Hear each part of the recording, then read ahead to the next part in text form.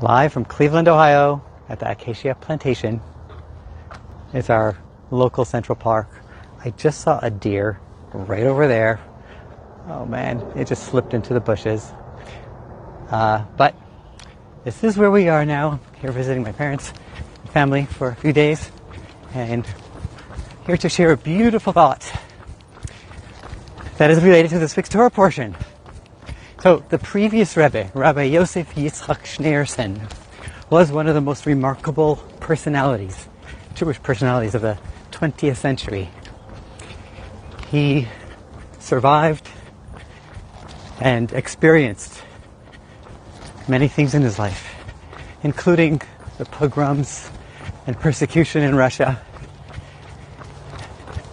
the communists' battle against Judaism, then moved to America and combated the American apathy and scorn towards the Torah, and sometimes single-handedly fought and prevailed over them.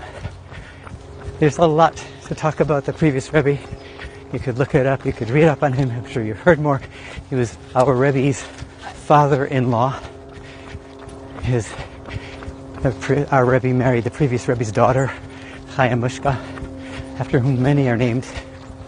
He was a giant of a man, a godly man, and our Rebbe's Rebbe. Imagine that. What gave him the strength, the power, the conviction to achieve what he did? This is about that, or at least a portion of it, aside from good genes. So, going back to personal memory, when I was in my life 15 through 18 years old, I spent in Israel, and I was 2.5 years. I was in yeshiva in Migdal HaEmek. There, 4 great pillars, rabbis that run the yeshiva at the time, a couple hundred years ago. The mashpia of the yeshiva, the Hasidic influencer, his name is Rabbi Itzke Gurevich, Rabbi Itzke Gurevich. He's a well-known Hasidic figure, also a giant of a man in his own right. I remember vividly a Farbrengen Hasidic gathering that was celebrating Yud Beis Tammuz, the 12th of Tammuz, which is the birth date of the previous Rebbe, and the date of his release from Tsarist Russia prison, from the communist prison, because he was serving the Jewish community and working hard to make them, to keep Judaism alive. The Farbrengen all night long, Itzke Gurevich was banging on the table and screaming in Hebrew, Kach velo Acheret. And the original in Yiddish was Azoi Un Nit Andersh. Azoi Un Nit Andersh. Kach velo Acheret. What was going on? In a talk in 1960, the Lubavitcher Rebbe spoke at a Farbrengen celebrating Yud Beis Tammuz, the 12th of Tammuz, the birth date of the previous Rebbe. The Rebbe spoke about an event that was a monumental event in the life of the previous Rebbe, who was going to be his father-in-law. The Rebbe spoke about this, and the Rebbe said that the previous Rebbe, Rabbi Yosef Yitzchak Schneerson's father, whose name was Reb Shalom Dovber, the Rebbe Rashab, he was 5th Chabad Rebbe. He called him in for his 15th birthday, when the previous Rebbe, Rabbi Yosef Yitzchak, was turning 15 on Yud Beis Tammuz. He said, come, go to the mikvah. We're going to the Ohel. Now the Ohel at the time is not our Ohel over here in New York, in Queens, but it was the Ohel who was the resting place of the previous Rebbes, of his father, the grandfather of the previous Rebbe, the father of the Rebbe Rashab, who was known as the Rebbe Maharash, Rebbe Shmuel, and his father, was at Tzemach Tzedek. The two Chabad Rebbe's who were at the Ohel. He said, we're going to the Ohel. He went to the mikvah, and they went to the Ohel. They entered the Ohel. The previous Rebbe described that his father came with a trembling, awesome feeling. He stood by the Ohel. He opened up the Aron Kodesh, the Holy Ark, and started crying. The previous Rebbe says he too didn't know what this was about, but he started crying too. And there was this feeling of holiness, crying. The Rebbe Rashab, the previous Rebbe's father, started reciting and explaining a part of the Tanya from the Alter Rebbe, from the first Chabad Rebbe, actually a letter of the Tanya that's titled Chagra Be'oz Masneha. She girdled her loins with strength. It's part of the Eishes Chayil we say every Friday night. Eishes Chayil Meinza Verachek Mipninim V'Chara. It goes as an alphabetical order. Every verse begins with one of the letters of the alphabet, written by King Solomon for his mother, and it's a praise of the woman. And the letter Chet, the 8th pasuk, is Chagra Be'oz Masneha. She girdled her loins with strength. What does that mean? Contemporarily, it means someone's getting ready for action, getting ready to do something, to make something happen, to make a change. It means preparing yourself to do what it takes. So he spoke about that, and then he said to his son, this is his 15-year-old birthday gift, his birthday present. He said, I am now making a pact with you, a krisas bris. I'm going into a pact with you, and I'm bringing you to the Akeida, to the binding, like the Akeida Yitzchak, the binding of Isaac. What's going on? Is he going to take out a knife? Cliffhanger. Just kidding. So, what is the idea of a pact anyway? Parenthetically, a pact, a bris, a covenant, is a commitment that two people make with each other, with the understanding, with a commitment that surpasses anything that will ever happen to them in the future.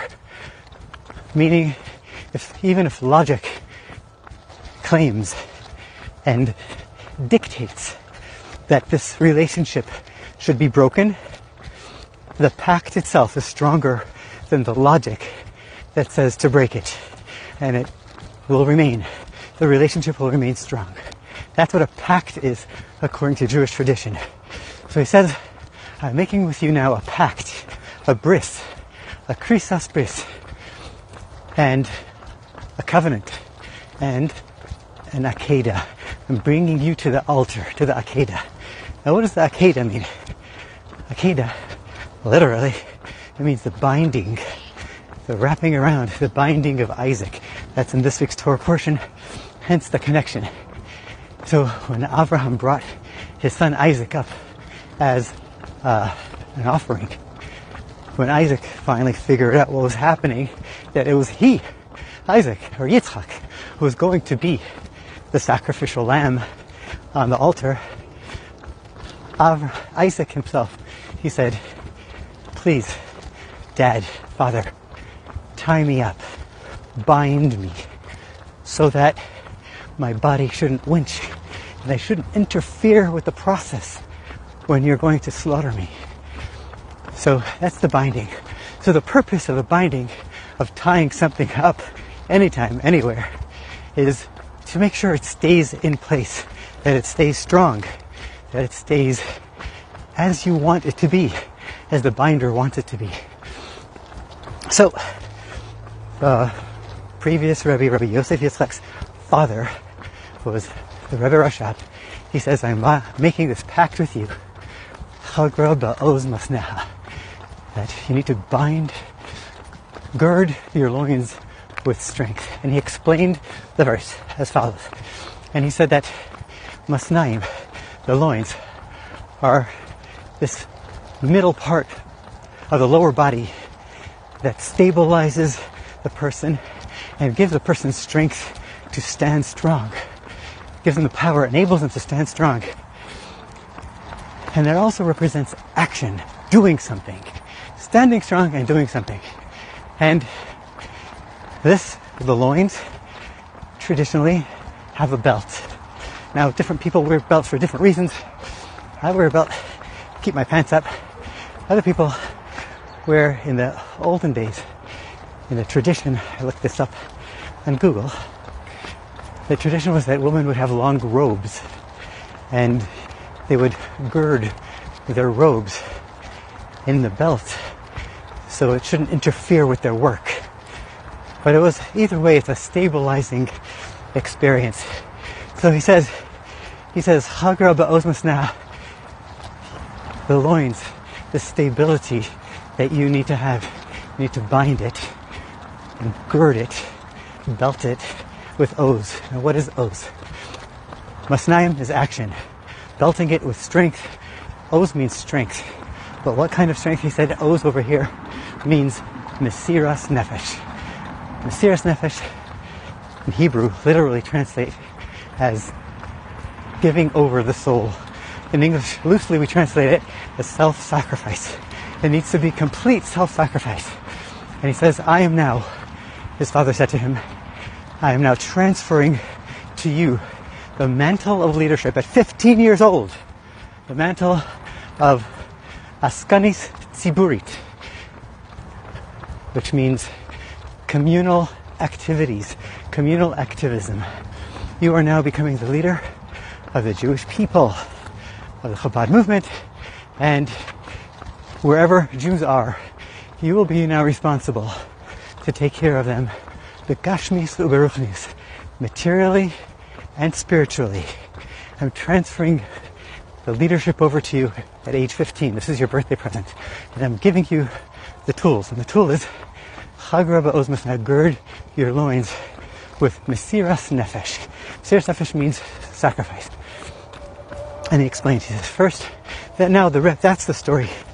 The Rebbe talks about this and explains that, of course, the foundation has to be sacrifice.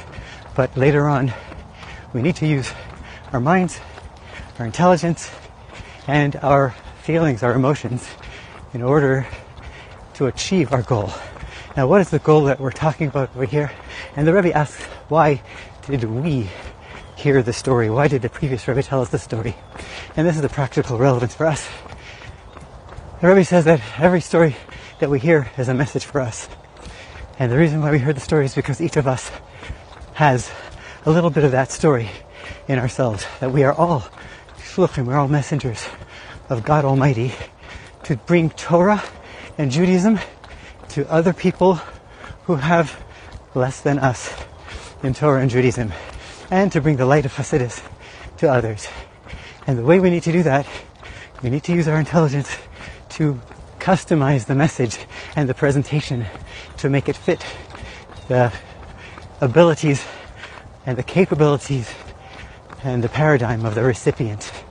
But it can only work for real if it starts and the foundation is Chagra ba'oz masneh, which means Mesiras Nefesh.